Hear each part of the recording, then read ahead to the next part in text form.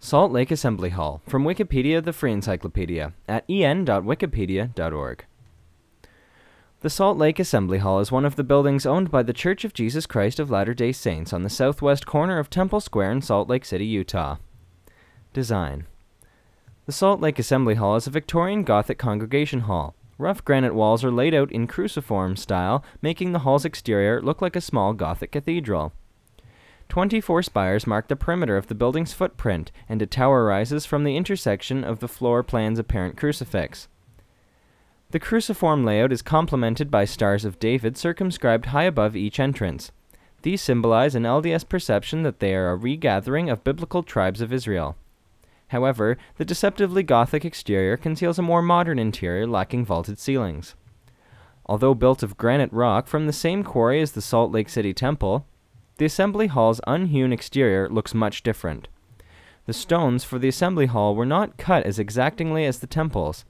This accounts for the building's dark, rough texture and the broader masonry joints between stones. Seagull Monument sits directly in front of the building to the east.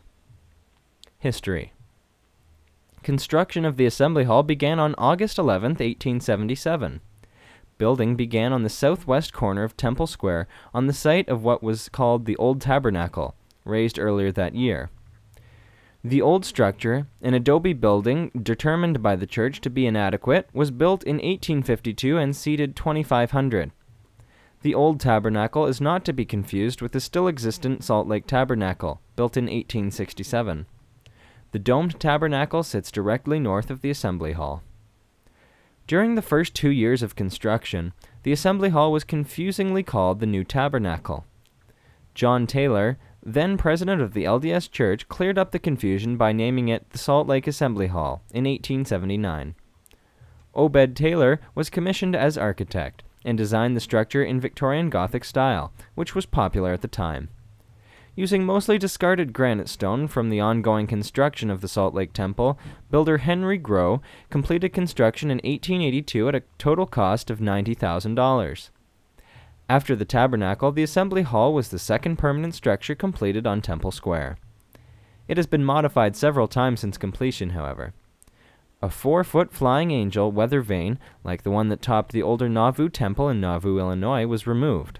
Additionally, the original ceiling murals depicting ancient and modern prophets in the LDS Church were painted over. The most comprehensive renovations occurred from 1979 to 1983 to correct structural weaknesses in the building's tower and roof trusses. While rebuilding the tower, each of the hall's 24 spires were replaced with fiberglass moldings. Additionally, all of the softwood benches were refinished, and a new 3,489 pipe organ was installed. Acoustics in the building were enhanced by installing hundreds of small speakers. Currently, the Assembly Hall hosts occasional free weekend music concert and is filled as overflow for the church's twice-a-year general conferences.